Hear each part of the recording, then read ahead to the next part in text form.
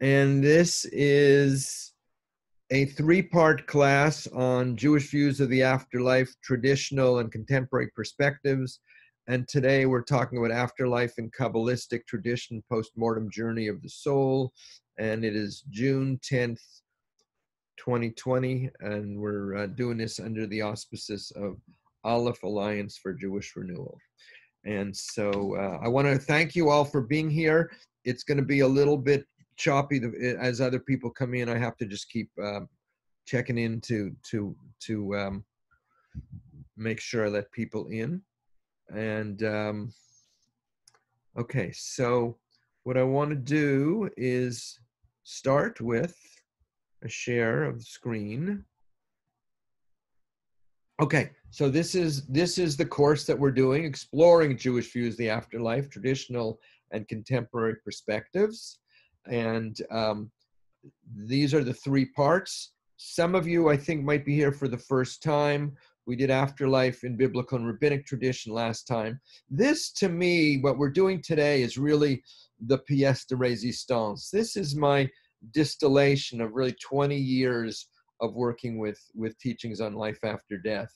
And then next week, I'm going to talk about not the what does Judaism have to say about life after death, but rather the so what. So what do we do with that? And you'll see I want to, that'll be a little more speculative in terms of how I think it changes the way we think about Shiva Kaddish, Yizkor, Yortzeit, funeral, etc. Okay, so last week I got some feedback that some people were not muted and somebody was picking up some background noise. If that happens, please unmute yourself and let me know that, and I will remind everybody to mute themselves. But what I want to do is let you mute and unmute yourself so I can answer your questions as we go along. So unmute yourself and let's hear that wonderful cacophony of sounds as we say the bracha for Torah study. And as you do that, hold in your mind and your heart someone for whom you want to dedicate these teachings. It's traditional to offer up the zechut, the merit of our learning for the sake of somebody's spirit. So just who is it in your heart or mind, or who are those people as you say the bracha together with me? Baruch atah Adonai Eloheinu melech haolam asher kitchanu mitzvotav v'tzivanu l'asok b'divrei Torah. Holy One of blessing, you give us this chance to soak in these words of Torah. Okay, so I'm gonna talk a little bit about the nature of the soul in Kabbalah. And then these are the 4 stages of the afterlife journey, and we'll see how much we get to do on reincarnation. You got a chart, and I'm going to refer to that chart. These are the only, chibut hakever is probably the only new Hebrew words you're going to need to learn. That's the earliest phase of the pangs of the grave when the soul sticks around. Gehenna is the realm of purgation and purification and purgation. I wrote purgation and purgation. That's when you're really stuck in Gehenna. Gan Eden, the heavenly Garden of Eden, and Shor HaChaim. I don't want to do more on this. This is just my outline for the day. Okay, so here's my first question to you. Just a second. I got to go back to my Zoom meeting. Okay, you'll forgive me. Okay, here you are. Here y'all are. I can't get this up. Oh no. Oh, I didn't stop my share yet. Stop share. Okay, and then nobody else can. Okay, so I have the mic. I get to ask the first question. What do Jews believe in life after death? We did a shorter version on this, right? We did this last time. Okay. Anybody else? Anybody who didn't pipe in last time want to say something about how you were taught about afterlife? No. Joni, you should not be screen sharing. Joni. Okay, I'm trying to get out of it. Sorry.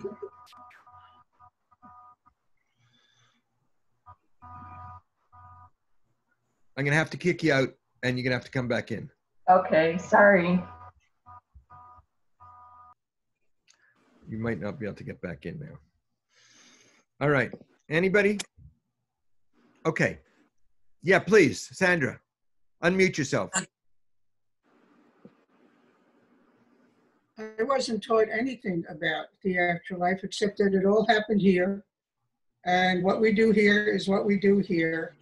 And it wasn't until much later on that I studied some Judaism and Kabbalah that I learned that there was something like an afterlife, and there was things that we brought from one life, one soul life to another soul life. But when I was a kid growing up, zero.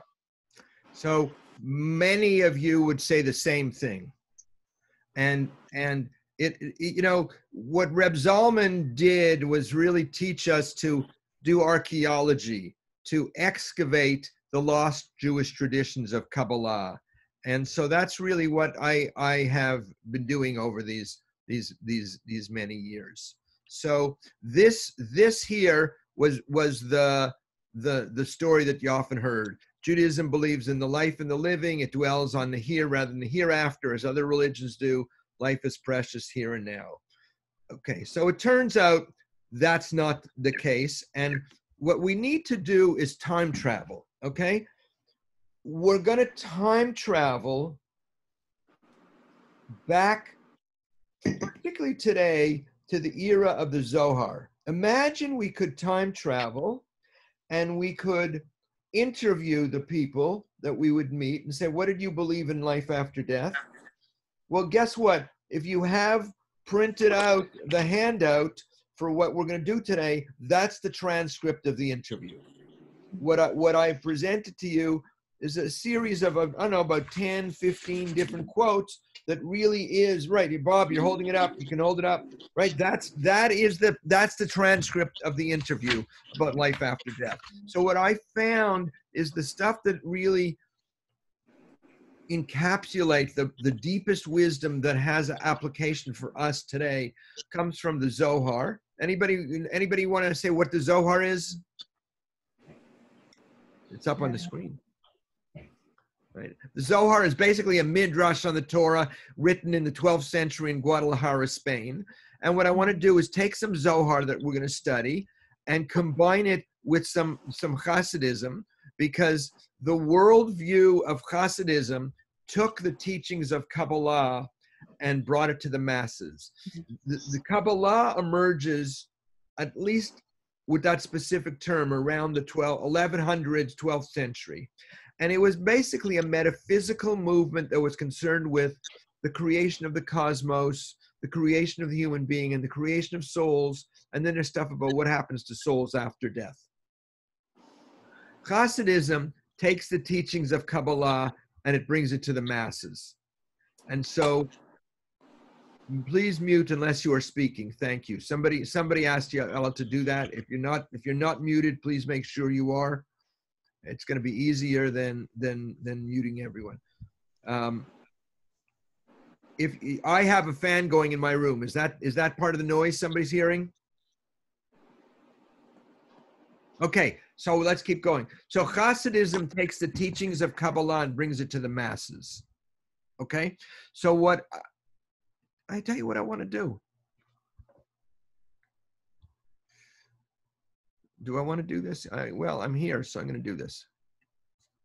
I want to tell you a Hasidic story, okay? And this story will embody the central teachings of Kabbalah. Now, I usually like to stand up when I do my storytelling. Hi, you've probably heard me do the story somewhere along the way. I don't know if I can do, yes, I'm going to do it here. Okay, so here's the story. It's a story told of Reb Elimelech of Lezhensk. Elimelech of Lezhensk was one of the first and early Kabbalistic masters, and he had a friend who, in his lifetime, was a great Torah scholar. And his friend came to him one day and said, my time to leave the world is rapidly approaching. Can you do me a favor? So Elimelech says, sure, I'll do you a favor. What can I do for you? He says, can you educate my son in the ways of the Jewish people? So Elimelech says, sure, I will, but on one condition. What do you mean on one condition? What kind of condition do you make with a guy who's dying? He says, I will educate your son on the condition you come back and tell me what it's like on the other side. So they shake. It's a gentleman's agreement. And Elimelech does everything to take care of their son. You know, he sends him to all the great yeshivas. Comes time for a bar mitzvah. They had 2 bands at the bar mitzvah. You know, it was like really, it was very classy. It was a very classy kind of thing, all the way up to the time of the marriage. In this culture, you educate somebody. It's a shidduch. It was arranged marriage. You know, whatever. She had been to she had a master's degree. She had been to the orthodontist. You know, he really does it well. There's a variant text that said he could choose whatever gender he wanted to marry. All of that's in the text. You have to go look it up. So comes the afternoon of the wedding. The groom's family is there and the bride's family is there. And Elimelech, who was the stand-in for the groom's late father and the officiating rabbi, was nowhere to be seen. This was a problem. The hors d'oeuvres were getting cold. The guests were getting kvetchy. What were they going to do about it? They wait an hour. They wait 2 hours. After 2 hours, they send one of his talmidim, one of his students, to go look in the Rebbe's, the Rebbe's study. They look in the keyhole, and the Rebbe is meditating. You can't disturb the Rebbe if he's meditating. I mean, that would be terrible. They wait another hour, and finally he comes. He does the wedding. You know, at the end of the wedding, they break the glass and they cry, "Mazel tov, Mazel tov." And then after, he gets up to address the guests. The reception. He says, "I suppose you're wondering where I was. Let me tell you a story." So he tells the guests the story of his late arrangement, of his arrangement with the groom's late father. And he said, "Here, I had fulfilled my part of the bargain, and he hadn't yet fulfilled his, so I was going to sit and wait. And I'm sitting, and I'm waiting, and finally I hear, Elimelech, Elimelech. I go, Chaim, is that you? What was it like?" He said the following. He said, "The moment of death was absolutely painless. It was like taking hair out of milk. And I could see all the people crying and shrieing. And I said, 'Stop, I'm over here.' But they couldn't hear me and they couldn't see me. I figured, you know what? They'll figure it out. They made a mistake." And again, I could see the Chevra Kadisha, the burial society, preparing my body for burial. And I say, "You're wasting your time. I'm over here." Again, they couldn't hear me. They couldn't see me. I figured, you know what? They'll bury me. I'll come back home and it'll all be okay. I follow the procession out to the cemetery, and everybody leaves, and I have this burning desire. I have to get back home. And I'm starting to dig out very furiously, digging out of the ground, and it's starting to thunder, and it's starting to lightning, and I realize I have to build a raft to get across the raging river, and I'm getting very panicky, and I go, do I go? Do I stay? Maybe I should stay. No, go cry, help! And all of a sudden, I see before my eyes this great being of light. And this being of light says, "Don't you know? You're no longer in the world of confusion. You've entered the universe of truth." And instantly I could see a panoramic vision of every single deed I've ever done in my life. And I'm to stand for judgment. And I wait, and the judgment comes down after a while. That basically I've been a God-fearing man. Basically I try to serve my Creator. So I don't enter into Gehenna, purgatory. The footnote is there's no eternal damnation, but I enter into Gehenna. I don't enter into Gehenna, but there are ways in which I could have more fully fulfilled my destiny. I could have more fully served my Creator. I certainly could have paid my synagogue dues on time, so I don't enter into the heavenly Garden of Eden. So what's going to happen to me, I ask? So I'm assigned a resting place in between Gehenna and Gan Eden, where on one hand, I see the lofty heights of the heavenly Garden of Eden, and on the other hand, I see the torments of Gehenna, and my soul is cleansed of any further defilements, and my soul aspires to the highest, the highest sights of Gan Eden, and there I stay. Now, it says in our tradition that on Shabbat, all souls are released from Gehenna. The first Shabbat came, I entered into Gan Eden, and it was fantastic. It was sublime. It was blissful. The messenger of the heavenly tribunal come to me and says, "Come on, you have to go to your resting place in between Gehenna and Gan Eden." And I said, "Forget it. I like it here. I'm not going." He said, No, you have to go. I said, "You know what? I studied Torah with Rebbe Elimelech of Lezhensk, and that should be on my merit record. So you go to the heavenly tribunal and you tell them, I'm staying here. So the messenger goes and comes back from the heavenly tribunal and says, it's been determined on high that you in fact you shall rightfully take your place in Gan Eden eventually. But it was known that in your lifetime you made a promise to Reb Elimelech of Lezhensk, and until you fulfill that promise to Reb Elimelech, you can't rightfully take your place in Gan Eden. So Reb Elimelech is at the wedding and he's telling everybody this story, and he says, so I said to him, come on, let's go. You know, your son's getting married. Yeah, well, you got to go make a l'chaim.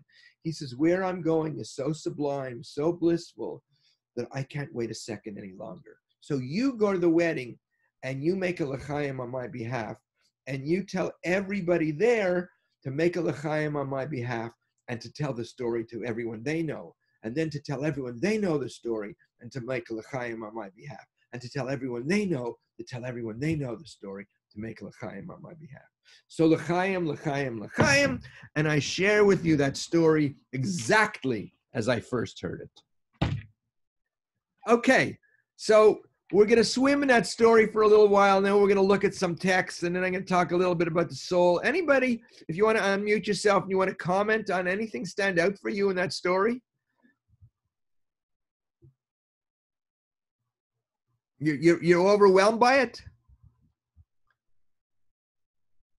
I can keep going, but I like the story within the story aspect of it, which is closer to the way reality works. Right? But I'm telling you, that's exactly how it was told to me. Exactly. I was a little bit confused about who raised the kid, and was Elimelech the Rebbe, and I was a little bit confused about the who was who, but not the traveling to Aden and back. And it reminds me of a joke I can't tell on Zoom. Okay, well, Elimelech was the stand-in for the groom's late father.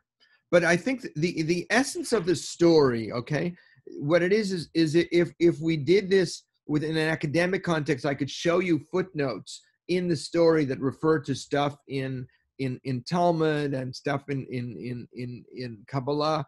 Is that image at the grave site where he's going, do I go, do I stay, do I go, do I stay, do I go, do I stay, speaks of something called chibut hakever. So I'm going to move it back to the screen a second, and I'm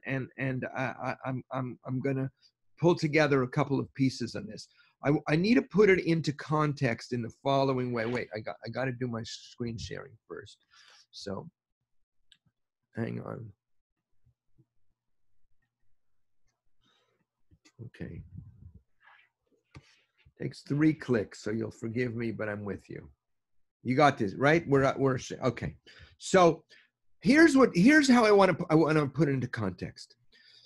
The way we think about what it means to be alive and to be human being determines the way we think about afterlife and death. You know, when we encounter the reality of dying and death, invariably it raises the question of, who am I? What is it? You know, you see somebody, you're living a life, and then somebody goes like that. Invariably, it makes us realize our own mortality. And what does it mean to be a human? What does it mean to die? And what happens after I die? Some people don't ask this question. For some people, the unexamined life is well worth living. I know a few people like that, and you probably know a few people like that. But invariably, the reason why you're in this class, the reason why you're studying Kabbalah and Jewish renewal, is that these questions stir something in our soul. So if you ask that question from the standpoint of Western materialistic psychology, what does it mean to be a human being, and what happens when you die? Anyone? Unmute yourself. What happens when you die? It's right on the screen. I'm giving away the question. I'm asking the question, giving away the answer, right? I like to hear some voices. You're dead. Dead is dead. Dead is dead. There's a whole lot of people who believe that, okay? You know, there's always a guy in when I teach in a conservative congregation, there's a guy sitting there like this with a big fat ring, you know, and he's saying, I don't believe in any of that afterlife garbage. Now let's start talking. To him, I say, I'm not selling my belief, but I'll sell you my book. But, you know, so for some people, the notion of any consciousness after death is a fantasy. You know, Freud says standing beside a dead body the dead body of a human loved one, human beings invented spirits and afterlife. And this is not exact quote from Stephen Hawking, but in neuroscience, consciousness is an epiphenomenon of the brain produced by firing of neural synapses. When the brain stops firing, you're dead. Of course, near-death experiences changes that, but that's one model. The other model is the traditional is a Catholic theology that when you die, you have a choice. You can either go down, and and what does it look like if you go down? It looks like fire, burning. What does it look like if you go up? Angels, right? Clouds. I think I don't have that. So clouds, they let you smoke. It's because they let you smoke at the bar. That's that. I didn't have that slide here.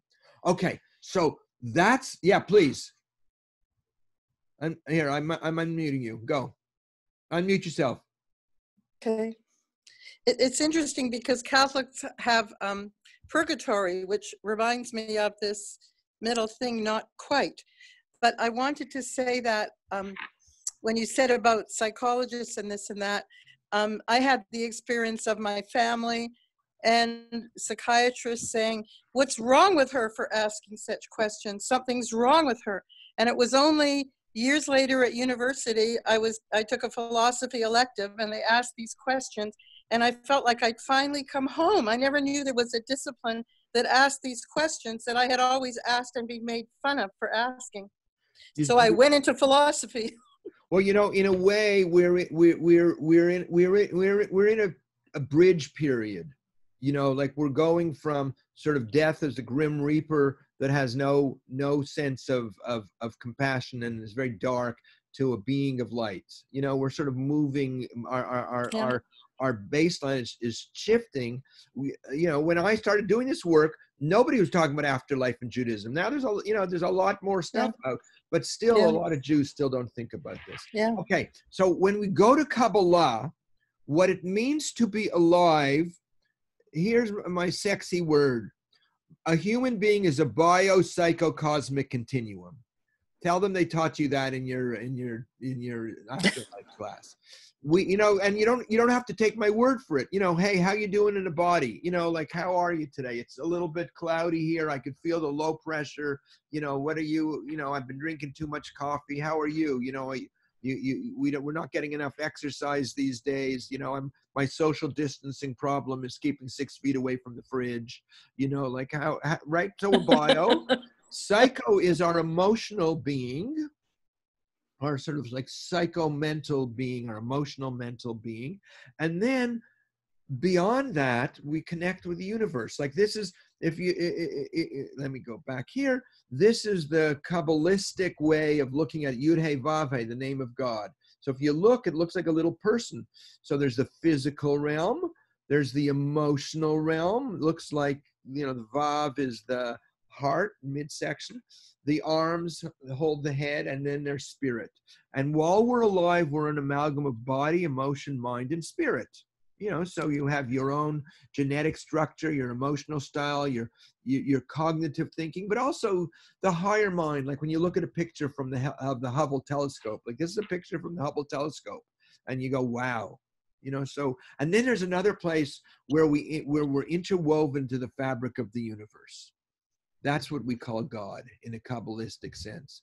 So these are the levels. I don't want to do too much on this, but each of those in Kabbalah, each of those levels of body, emotion, mind, and spirit are part of what we're alive, part of who we all were alive. I call it body, emotion, mind, spirit, and cosmos. If you're shtickle Kabbalist, it's nefesh, ruach, neshama, chaya, yechidah. Okay. In death, this is where I'm going with this. In death, each of these realms go through periods of transformation.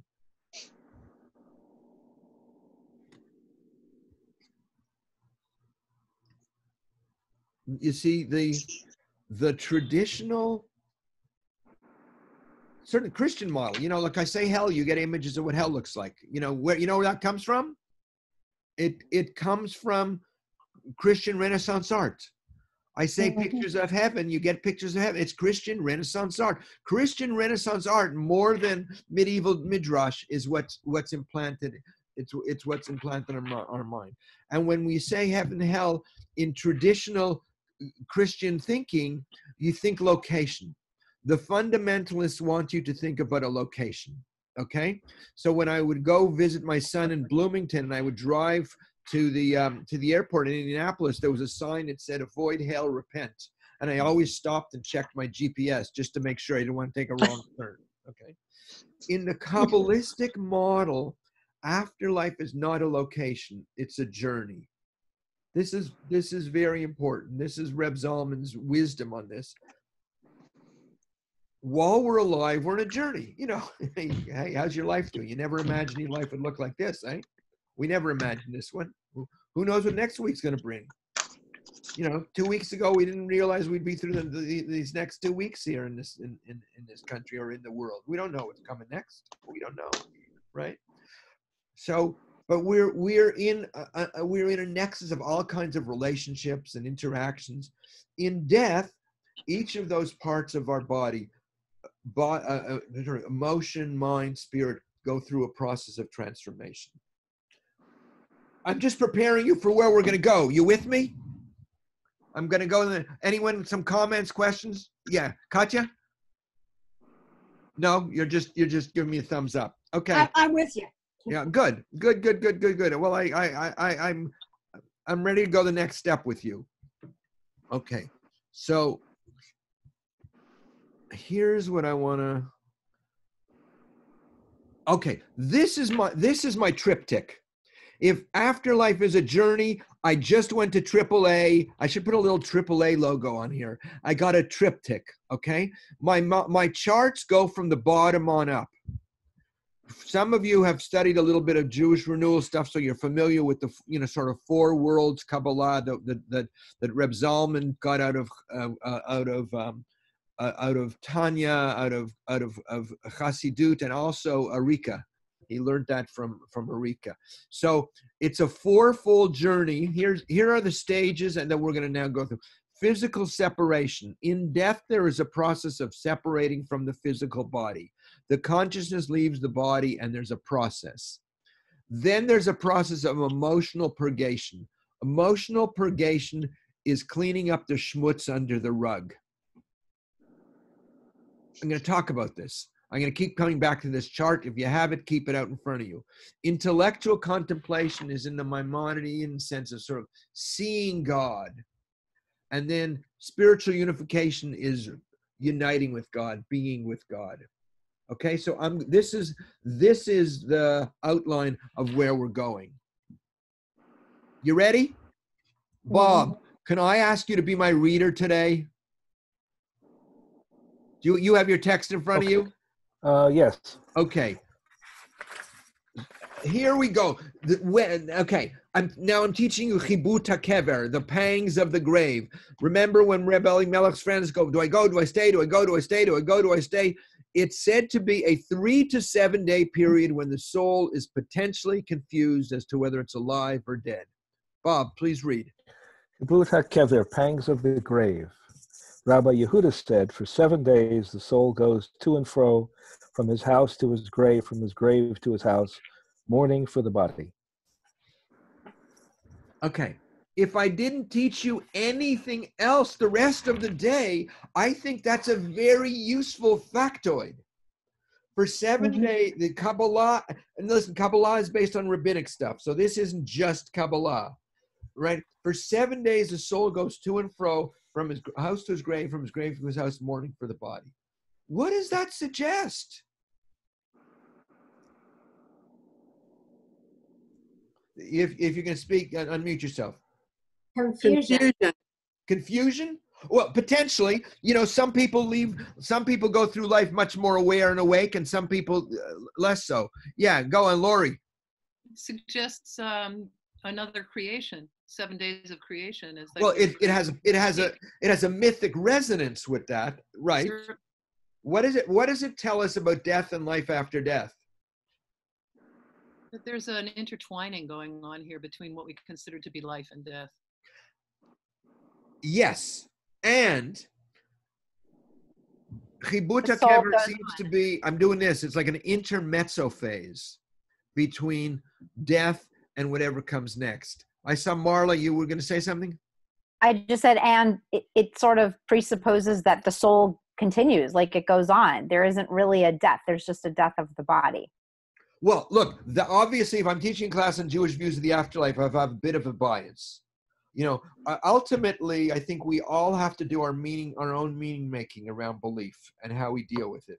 But what it is that people I meet, I don't have access to the database of information about it. And so we need to check it out with Shirley MacLaine and the Tibetan masters.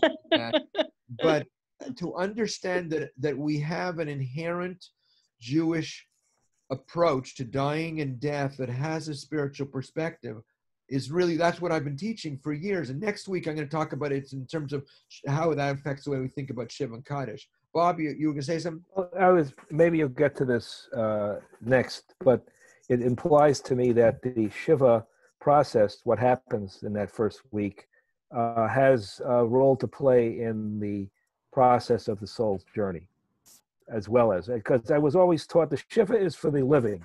It's to give them comfort, it's to give them support, it's to help everything else, you know, but it also creates a setting for a grounding for this type of thing. Shiva, we go, who catered that Shiva? That was like a really, really good Shiva. Right. Right? Yeah, well, hang on, let's go back here.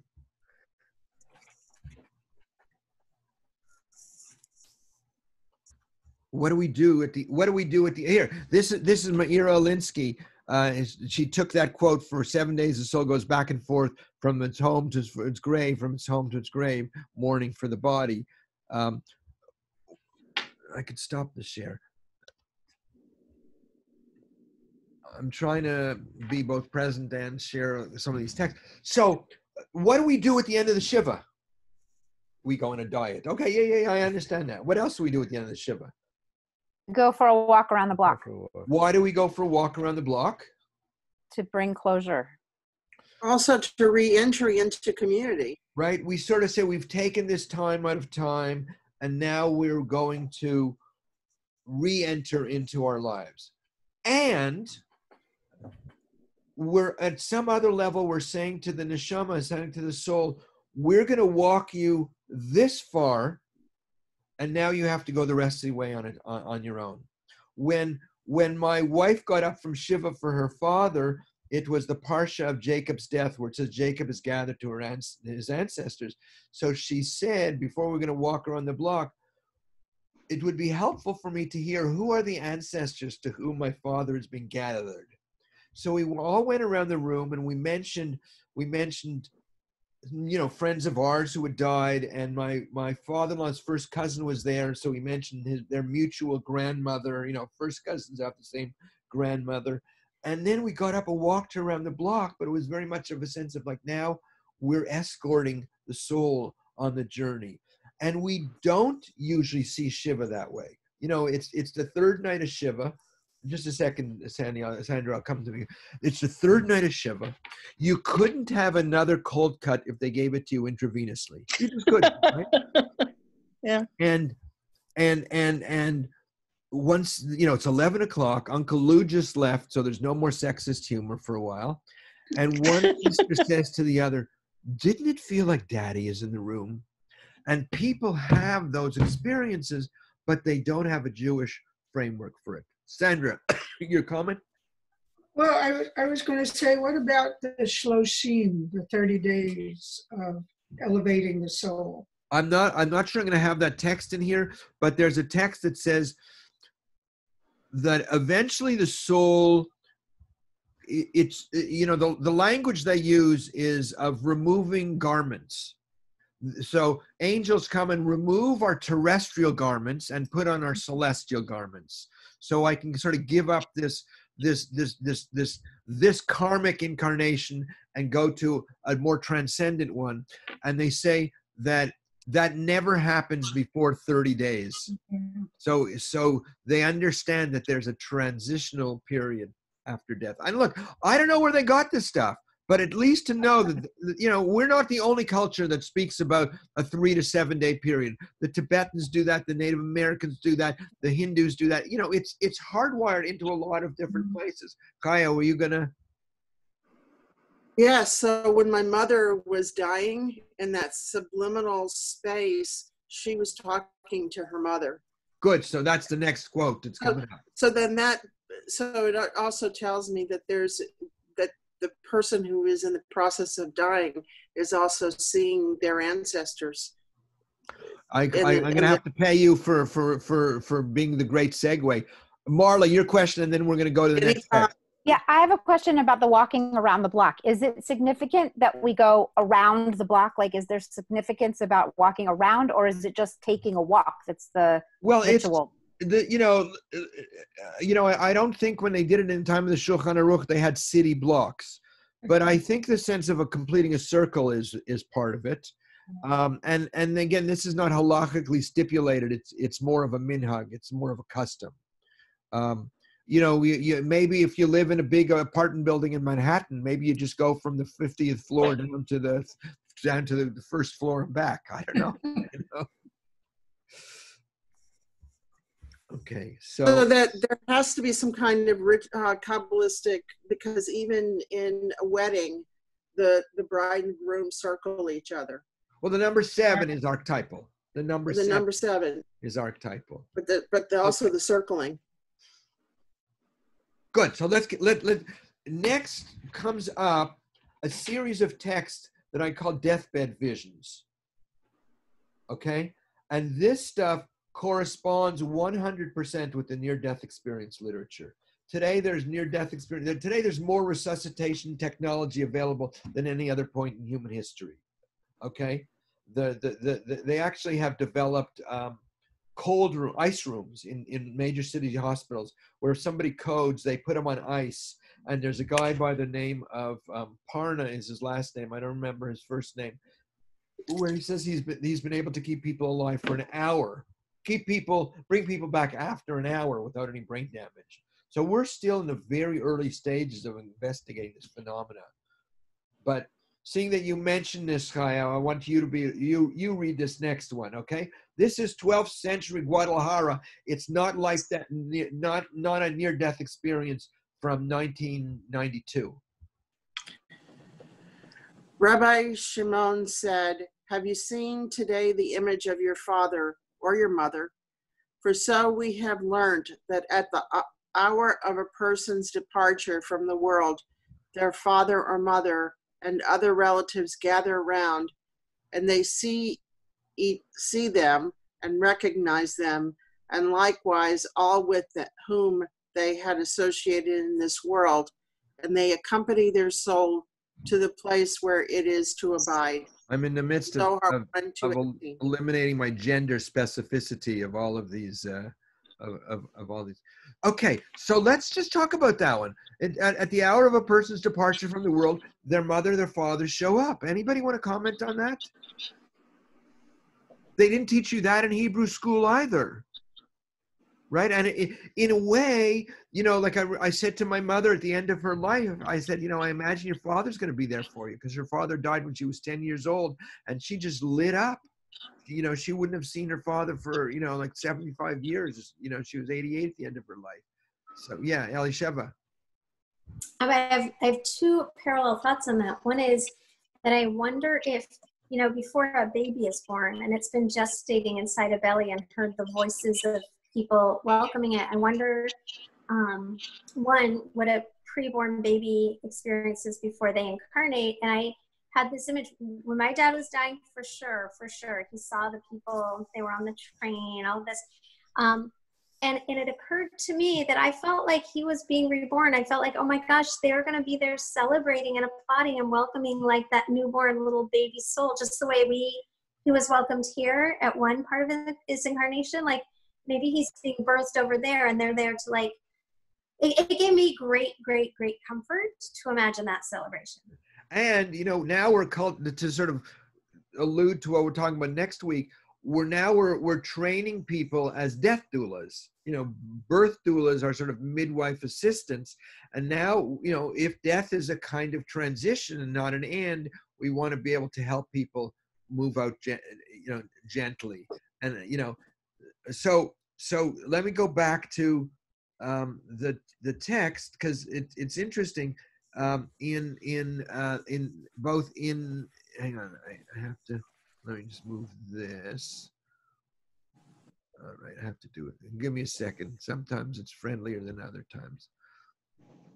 Okay, in the near-death experience literature, there are two kinds of visionary phenomena. There's what I call the mommy, daddy, bubby, zadie level, sort of familial beings, and then there are ancestral beings. So, Bob, you're my okay. reader. No person dies before seeing the Shekhinah, and because of its deep yearning for the Shekhinah, the soul departs in order to see her. And with the Shekhinah, there comes 3 ministering angels to receive the soul of the righteous. When one departs this world, they see many strange things on their way and meet Adam, the first human, sitting at the gates of Gan Eden, ready to welcome all who have observed the commands of their master.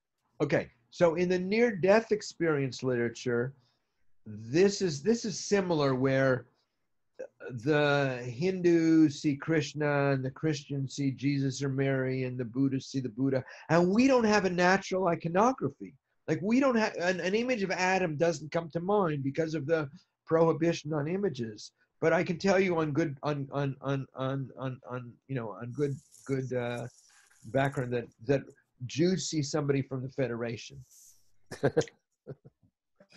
So, can I say something about go. Again, from other sources besides Jewish ones, of people who study this and work with people and past life regression and all that type of literature.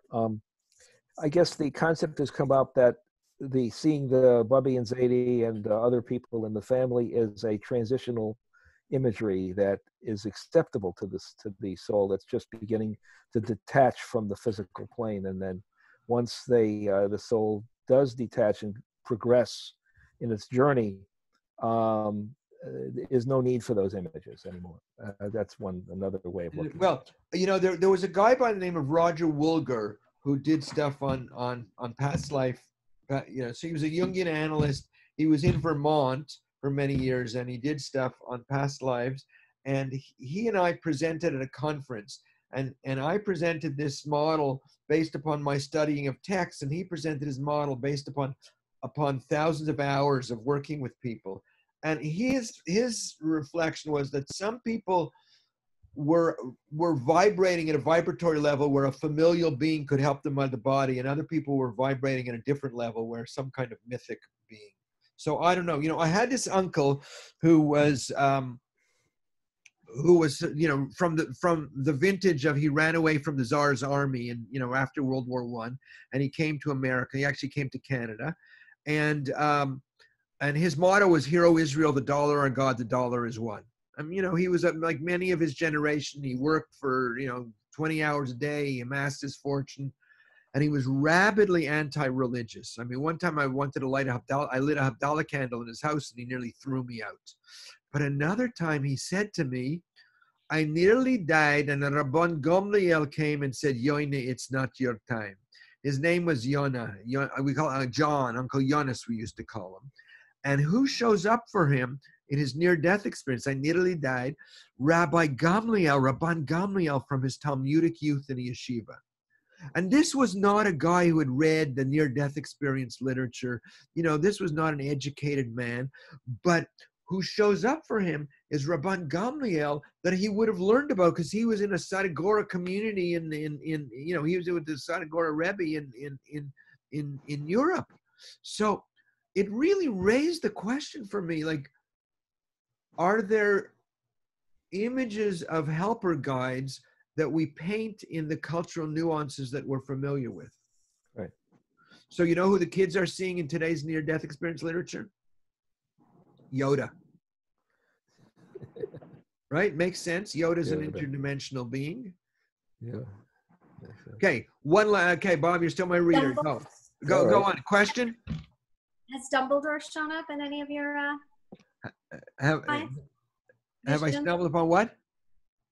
Dumbledore.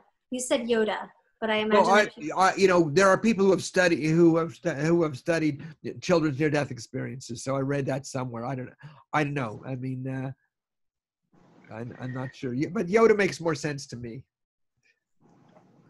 Okay. Let's go. Okay, so let's go back. Okay, so those two, and I think, well, this is what I want to talk about next week. But I think talking to people about that, in people who are near the end of their life, to say, who do you imagine being there for you? I think that's a very important kind of question. If I may say so, this is one of my favorite graphic images. It's amazing what you can find when you ask Reb Google to find you an image. Okay, so this is okay. So hang on, we're there. Oh no, we didn't read that one.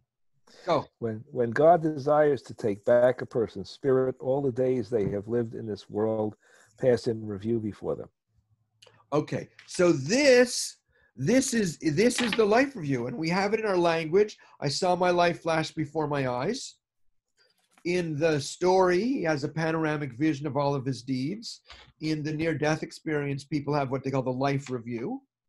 And I've worked in hospice, and I think when people are dying there, it's almost as if the black box recorder goes on auto replay before they die. That's certainly been my experience. Sometimes people relive the earlier years of their life. And I think the implications of this is that we want to help people tell the story of their lives. Comments, questions, because the journey is going to continue. I have to make sure I get you in and out of Gehenna on time. Yeah, we have another 40 minutes. Okay, so I promise you I'll do that. Okay, so here's the chart again, okay? So we have been talking about the phenomena, the visionary phenomena related to physical separation of the body. And Chevra Kadisha, funeral, and Shiva are the rituals in this early phase, and that we want to begin to think about those as soul-guiding rituals. And that's what I'm going to say more about that next week. Then another phase of the journey, another set of experiences of the transformation of consciousness begins, we call Gehenna. So, okay, let me say something about Gehenna before we do the text. Did I stop my share? Okay, so Gehenna is based upon a rabbinic term, Gei Ben Hinnom, the valley of the sons of Hinnom. It was a place in Jerusalem where the Moabites did child sacrifice.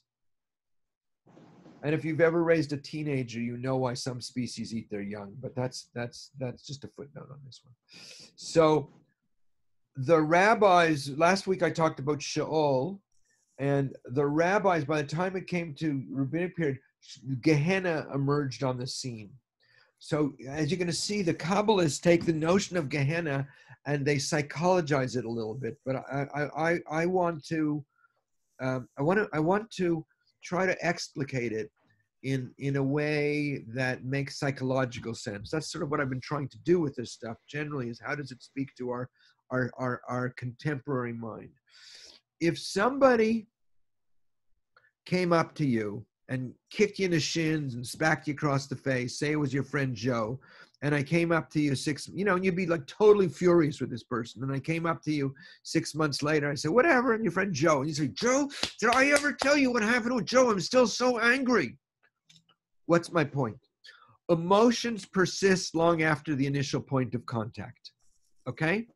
So you can have a fight with your significant other, and then when in the days when we used to go out of the house, you leave the house, you get up the next morning, your alarm goes off, you grab your coffee, and then later in the day you get a neck ache because they're a pain in the neck, or your back hurts because you feel unsupported, or you get nauseous because you can't stomach it anymore, or Louise Hay, who does mind-body healing, that says, or you get a bladder infection because you're pissed off, right?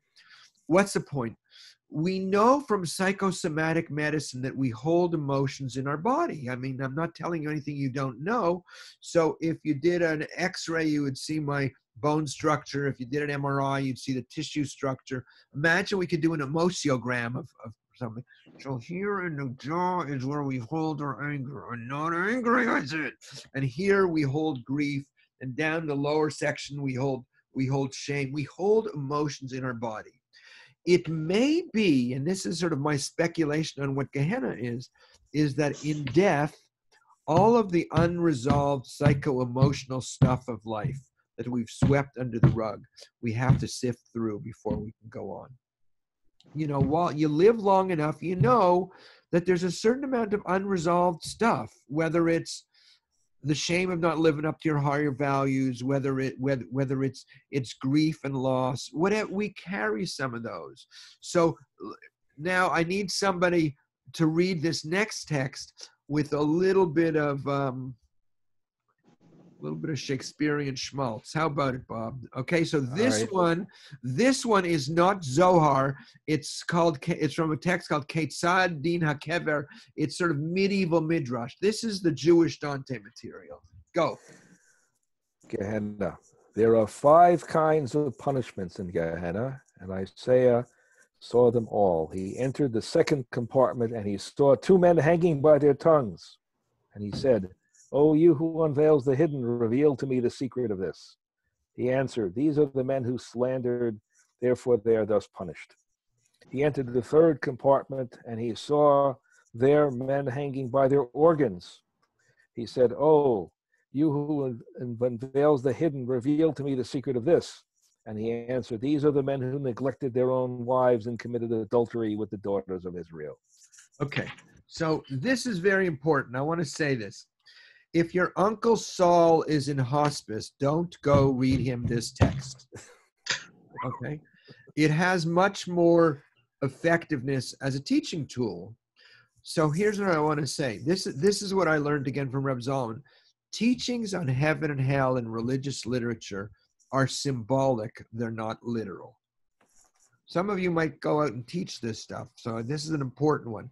Teachings on heaven and hell in religious literature are not literal, in spite of what the fundamentalists want you to believe. They're symbolic of states of consciousness.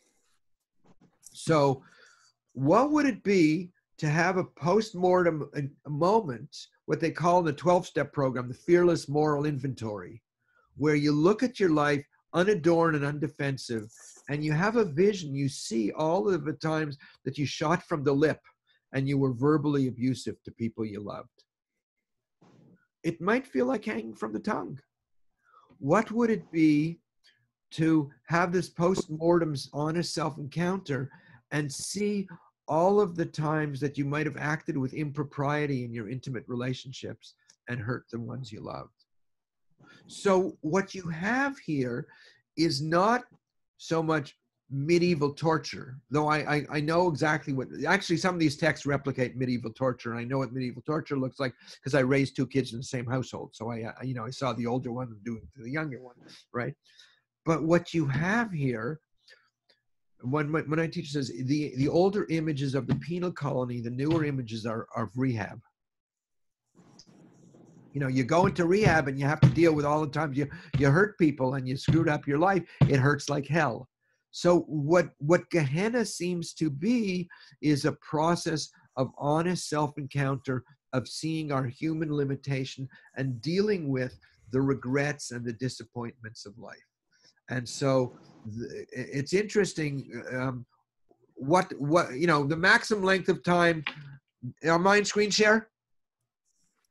I can't tell if I am. No? Yes? No, I didn't. Okay. No. The maximum length of time for the rabbis in Gehenna is 12 months. And how long do we say Kaddish? Well, 11 months. Why only 11 months? Because none of our relatives need all 12 months. Right. And as I think I said this last time, as a psychotherapist, people come to me and say, my father should get 24 or 36 months. Right. But like in Shiva, and somebody mentioned this earlier, what we have here is a sense of an interconnection between the world of the living and the world of the dead. So hang on, my clicker is not working, but let's see. Okay, it doesn't matter. So, the soul is in a process of its own cleansing, just as we, the bereaved, are going through our own process of transformation in terms of our relationship. And the understanding in Jewish tradition is our saying Kaddish redeems the soul from Gehenna. To which I say, well, what the hell does that mean? Anyone want to comment? Because I think that's problematic. I think that's very problematic to talk about the soul. Our saying Kaddish redeems the soul from Gehenna.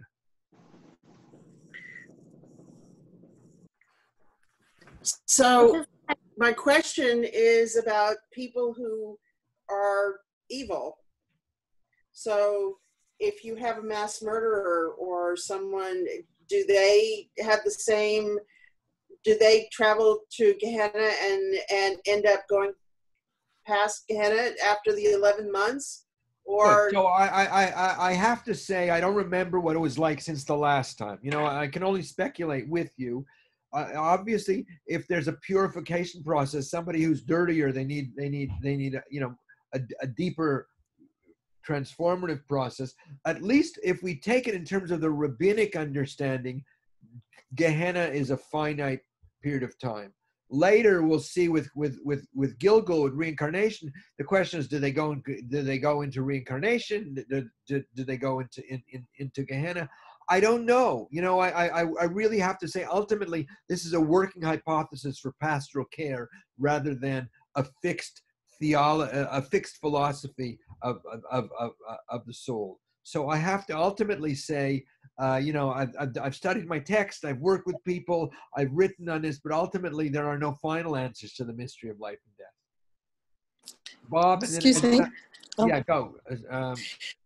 When I was saying Kaddish for my mother, I was told that it does help the soul and that every year they can go higher in the next world. So I remember having breakfast one morning and someone saying, "You don't really believe all that stuff, do you?" And I said, "Yeah, I do. Of course, I don't understand it." So I always thought that even in after the 12 months or whatever, that is this part of the belief that purification continues ad infinitum? Yes, in the and next I'm going to world. show you.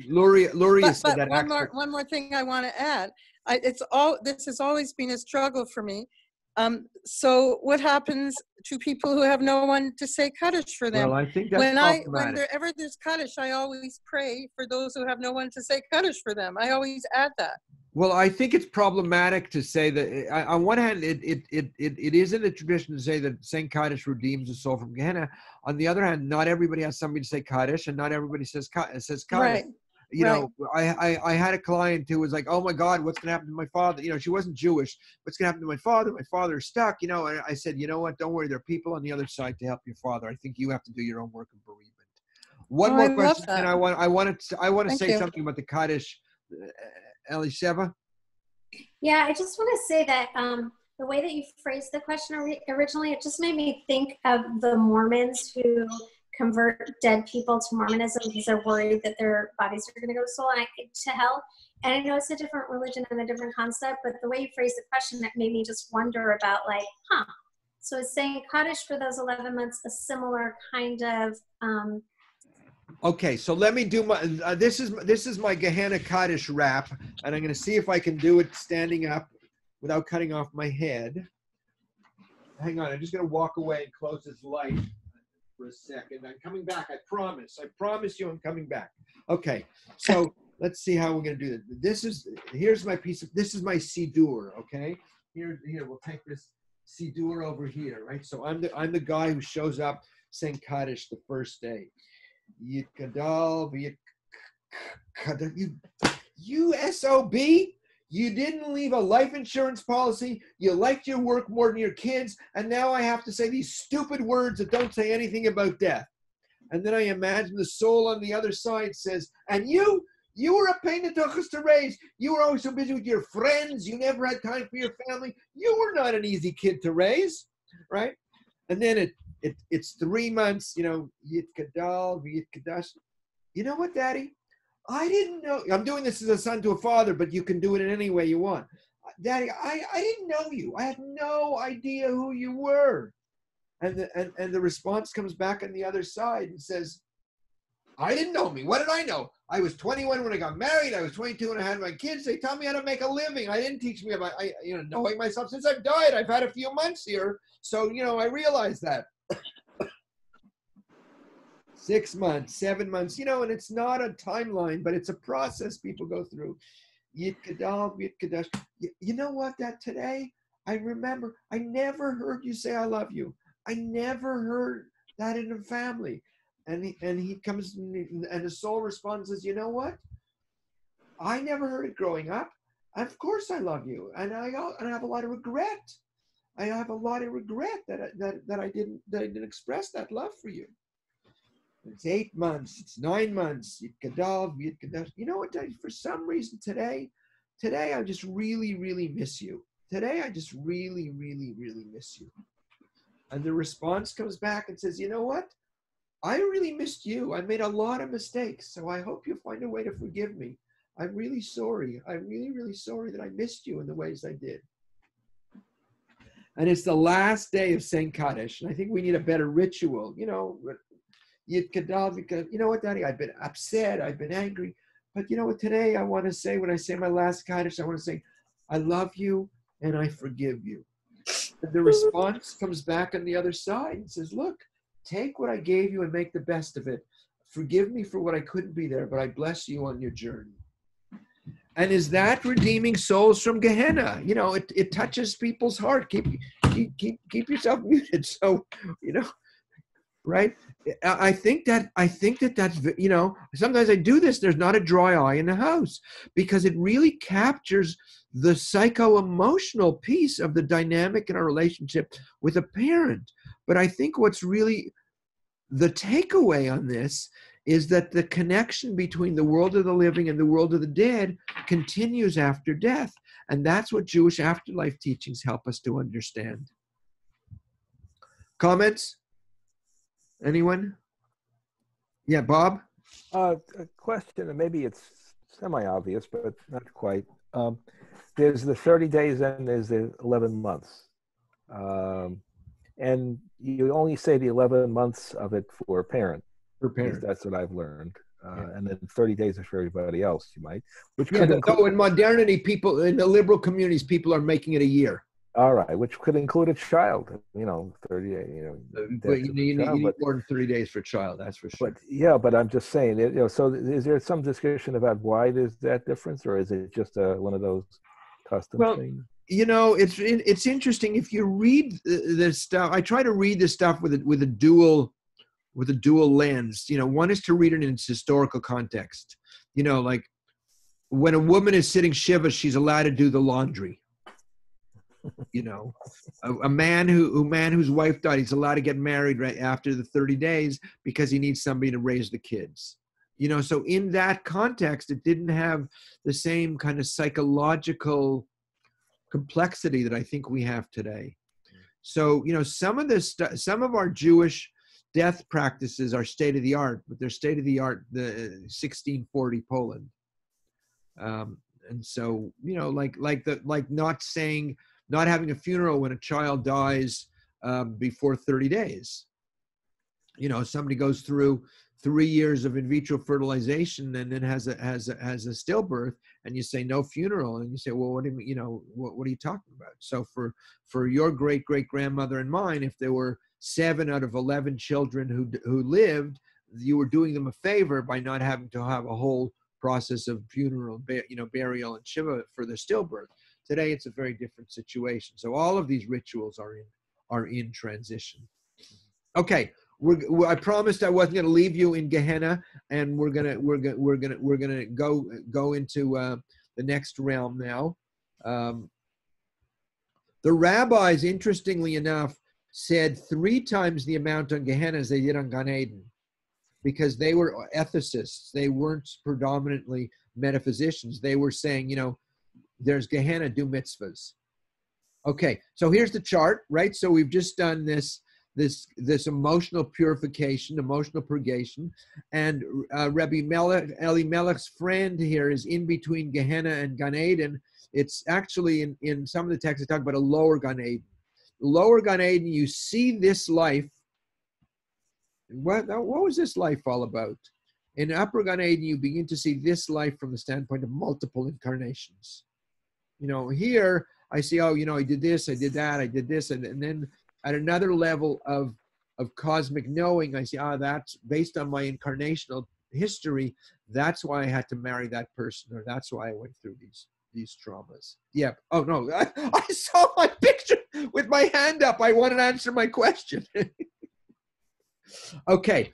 My reader of choice, Bob, go. Okay. So now we've entered into the heavenly Garden of Eden. Gan Eden.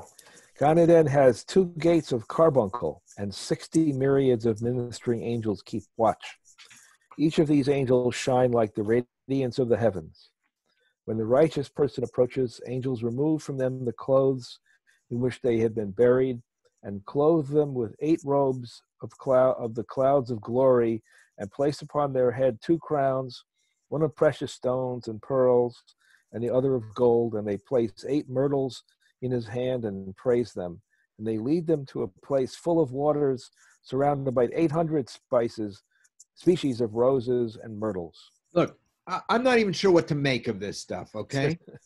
But I think the useful metaphor here is the righteous person approaches, and angels remove from them the clothes in which they had been buried and clothe them with 8 robes of clouds of glory. It's like at a certain point we are alleviated of our terrestrial selves, and we become our more celestial selves. Like in this incarnation, I am Simcha of these parents in this time in history with this emotional style. But at another level, the soul, the consciousness that has an eternal nature, is a whole other way of knowing and being. And in moments of meditation and spiritual vision, we connect with that place. And so this here is at least how this is the Masechet Gan Eden is also like sort of Jewish Dante material. And who was the one who talked about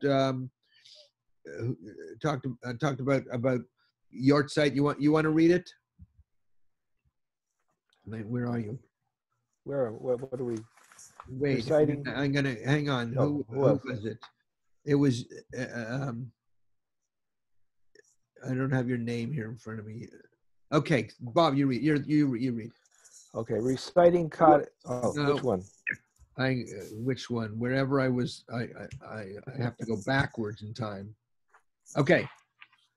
So this is a correlation between Gan Eden and Yortzeit. Reciting Kaddish at the time of a Yortzeit elevates the soul every year to a higher sphere in Gan Eden. That was Luria. So it's Luria said it. So the notion of Gan Eden is that there are 7 realms of Gan Eden. And so the extent to which we have evolved spiritually is the extent to which we are allocated a realm in Gan Eden. And it's said that there are soul groupings.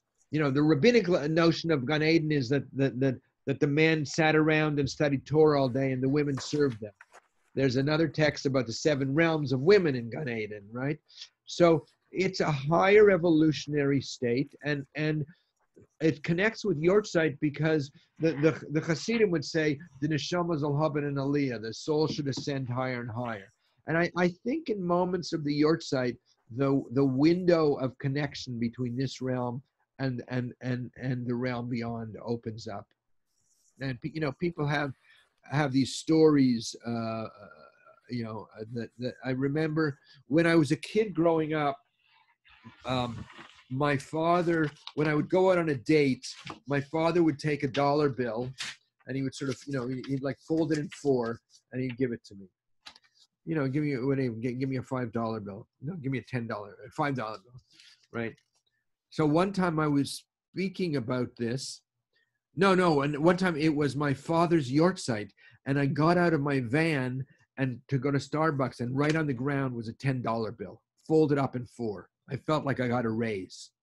And so I was speaking about this at a congregation in Ohio, and the next morning somebody came in and said, your father was here because I found the $10 bill folded up in the parking lot.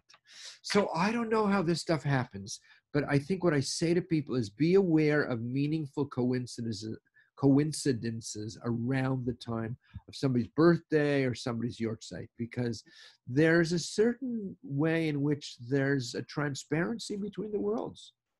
There's a certain way in which there's a transparency between the worlds. Okay, I said I wasn't going to leave you in Gan Eden. I'm not sure how much of the Gehenna, the Gilgal stuff we're going to do, but let's go back here. Okay, so is there anything more I want to say about this? Like I said, if you look at a book called Legends of the Jews, there's 3 times as much information in Gehenna as there is on Gan Eden. You know, they really want to make sure you do mitzvahs. You want to avoid Gehenna, do mitzvahs. Okay. In some places, Gan Eden is the end of the journey. I lost it. Let's see if I can go back. No. Yes. In some cases, Gan Eden is the end of the journey. Okay? The rabbis didn't have to standardize belief. They had to standardize practice. They had to make sure everybody lit Shabbos candles relative to the setting of the sun, or everybody read the Megillat Esther relative to the cycle of the moon, of the moon. But if this one believed Gehenna looked like that, and the other one believed Gehenna looked like this, it didn't matter. There was a lot of room for midrashic improvisation. So in some cases, Gan Eden is the end of the journey. The soul enters into Gan Eden, end of story. In other cases, there's another realm called Tzror HaChaim, the source of life. Sometimes called the bundle of life. You know those 5 letters on the Hebrew tombstone? Anybody? What they are? Anybody know what they are? Elisheva, you're nodding. What are they? What do they say? Well, there are different sets, but one is about this soul gets Tzror Chaim B'Chaim Kol HaNishamot. It's Tehei Nishmato Tzrura B'Tzror HaChaim. May her soul be bound up in the bond of life, or Tehei Nishmato. And we do it very platitudinously. May her soul be bound up in the bond of life. Continue services on page 472. And for the Kabbalists, Tzror HaChaim was a very specific realm. It was said to be a realm under the throne of God where souls would return to. So you get this text here, I'll read it, that holy celestial abode called the bundle of the living, where that holy superior grade called super soul regales itself with supernal delights.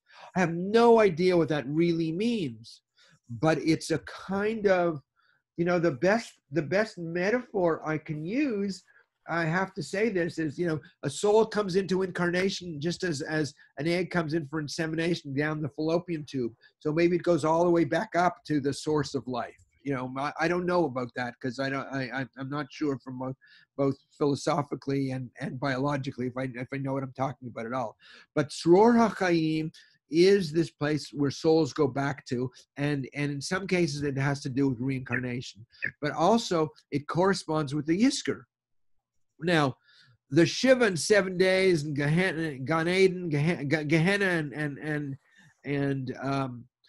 and Kaddish, and Gan Eden, and Yizkor, Gehenna, and Kaddish, Gan Eden, Yizkor. That's in the tradition. This is my own making up of this, because there's stories of a woman who's coming to say Yizkor for her mother, saying, "Ma, can you help me have a child?" And then the next year she shows up with a child who looks like the deceased mother. So I want to suggest, I did this talk this week for Kavod V'Nichum, that Yizkor is a kind of soul guiding ritual. And so there's some connection between souls in the highest realms and Yizkor. So then, you know, you get this whole notion of intercessory prayer. What's Fiddler on the Roof if it's not an intercessory story? Right? Fruma Sarah comes through from the other side and lends her opinion. And then the tzaddikim, this is Isaac Luria's grave. And this is also, here is Kever Rachel, and this is Rebbe Nachman's grave. So there's a whole tradition, particularly among the Sfaradim, of going to the grave of the Rebbe and praying for intercession. So there's this whole notion in the early phases, we are helping the soul on the journey, but then in the later phases, the soul is available to offer us guidance. So the ancestors are available for guidance. So at the last part of the Tahara, there's an intercessory prayer to ask the deceased to help with any blessing that the people who are in the Heber Kadisha might offer. Right. And were you on my talk on Monday? No. Did I see you there? I want it to be. There's a whole extensive tradition around intercession. You know, going back to the time of the Maccabees, in one of the books of the Maccabees, Judah and his brothers are offering sacrifices, which they interpret as sending money to the temple to save the souls of these people who they found dead on the battlefield. And then you have this whole thing, tzedakah, you give tzedakah in honor of somebody who has died as a way of sort of redeeming their soul. So we have that whole tradition in there. Yeah. Sandra, were you waving or just, or you have? No, I was going to say the Chabadniks go to the rabbi's oil with prayers and papers for questions that they want answered. And they believe they get the answers directly from the Rebbe, who died, 25 years ago? So and that Rebbe, the late Lubavitcher Rebbe, yeah, he rarely left Brooklyn. Yeah. And every Friday afternoon, he would take a bag of kvitlach that he would get. They'd give him all these little kvitlach, all these little petitionary prayers, and he would bring them to the ohel of his late father-in-law, who was Reb Zalman's Rebbe. As I like to say to the Chabadniks, your Rebbe and my Rebbe had the same Rebbe. So what this is, I'm going to do a couple of Gilgul texts, but I want to sort of summarize what we've done here with the following. Between the life between birth and death is,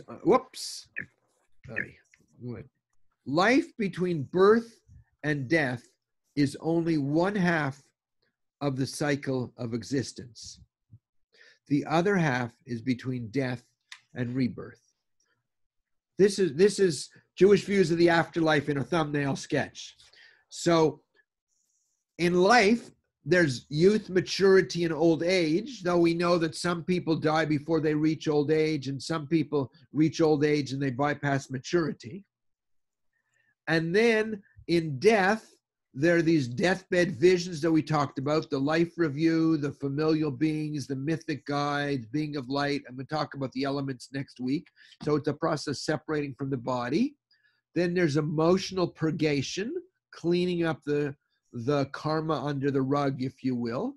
Then there's heavenly bliss, Gan Eden.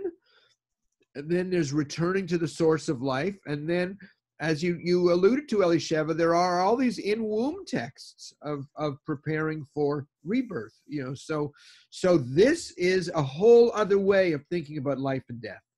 If we lived our encounters with dying and death through this model, it would be very, very different, because we fear death as an end.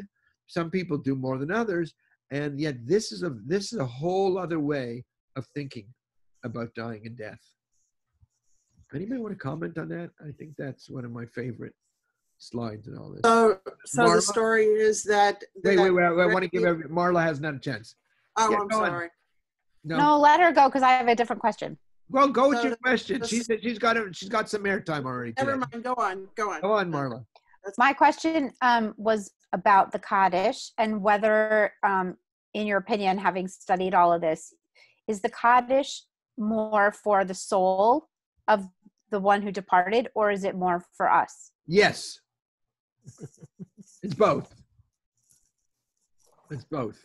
Okay. Well, Chaya, did you want to comment on the chart? I just wanted to say about the preview, that's what the indentation between the nose and the lips are, is that we learn before we're allowed, we go incarnate, we're taught Torah, and then we're touched by the angel before our souls enter this existence. And there's a text that said they show you Gan Eden, they show you Gehenna, and they say, you see those people there? You see those people there? Do mitzvahs. Okay. Anyone else want to comment on that another chart? I got 5 more minutes. I want to. Okay. So the Gehenna stuff is in my second edition, my third edition of Jewish Views of the Afterlife. I quadrupled the amount of material I had on Gilgul and reincarnation, and I could do a whole lecture on that. And we're not doing that one now. And you have some texts there, but I want to show you in some sense what the overarching theology is with regard to reincarnation in Kabbalah. So there's this one here, which is actually in the this is in the Art Scroll Sidur. This is not in an esoteric or cryptic text. This is part of the Kriyat Shema HaMitah, the prayer said at nighttime.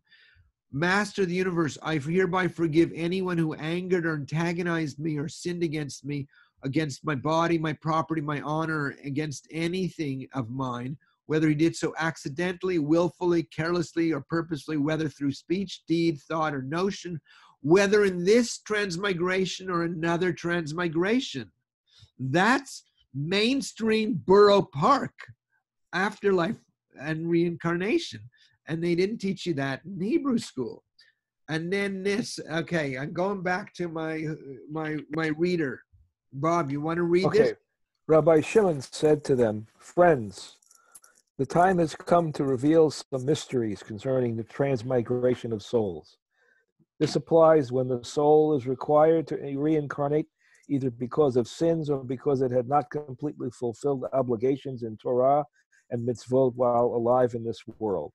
It is forced to come back to this world and don a body, that is to be born again and finish what was imposed on it for the 70 years of the life in this world. So why do you reincarnate? So you can do the mitzvot you're supposed to do. Right? I mean, this again, there's a couple of different reasons, but one of them is you reincarnate to keep fulfilling mitzvot. And if you haven't done the mitzvot, if there's a particular mitzvah you haven't done it. And then they do some interesting things, like what happens if a man is married to a woman and he hasn't done all the mitzvot and she has, well, she can reincarnate anyways to stay with him. You know, I mean, this stuff is pretty cryptic in some ways. Okay, This is another one. Bob, you're my reader here. It's essential that the sins of a righteous person be cleared so that he will be able to enter Gan Eden.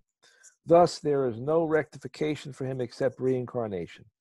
For every sin which he does not atone through suffering during his lifetime, for which he cannot go to Gehenna to receive his punishment for them, he will require another reincarnation to rectify it. Okay, so there was ending up being almost like a competition, or definitely competition. Which does a person reincarnate, or do they go to Gehenna? So there were some sins that was said that you couldn't even atone for them in Gehenna. This stuff is complex. I'm giving you like a 3-minute snapshot, and then there's one last one here. This is about the Jewish bodhisattva. There is the soul that is called the universal soul, from Rabbi Shneur Zalman of Liadi. This soul is connected to all souls and reincarnates solely for the purpose of helping other souls achieve their proper elevation. A universal soul has responsibility for all souls, being that it is connected with all souls. When this universal soul reincarnates to help other people reach their elevations, it is guaranteed that this elevated soul will not sin and will be inclined to do only good. So in the text, there's some, you reincarnate to do mitzvahs, you reincarnate to atone sins, or the universal soul reincarnates for the purpose of working with other souls. So that was a Holocaust old soul. I'm not doing that one. This is this.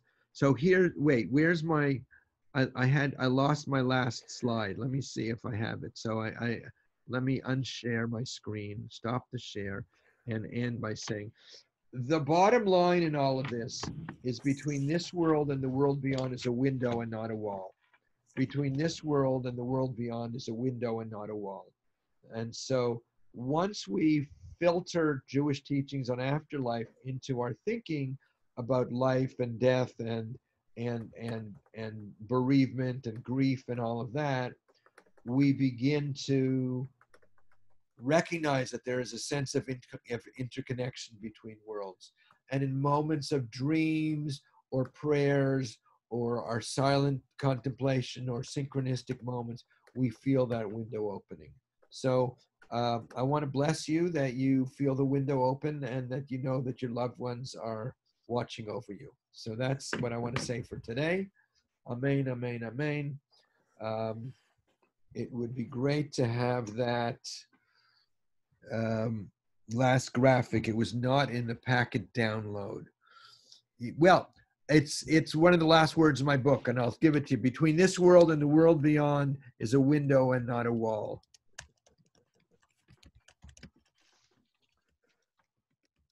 That's not from a sacred text. It's from my book.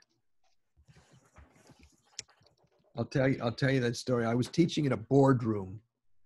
I was teaching in a boardroom in a synagogue, and there was a glass wall out to the hall. So like the boardroom was completely open, but they had curtains there. And I was answering a question, and it was closed. And so I said to the person, between this world and the world beyond is a window. And I opened up the blinds and not a wall. And ever since that, that's been the moniker on my teaching of this material.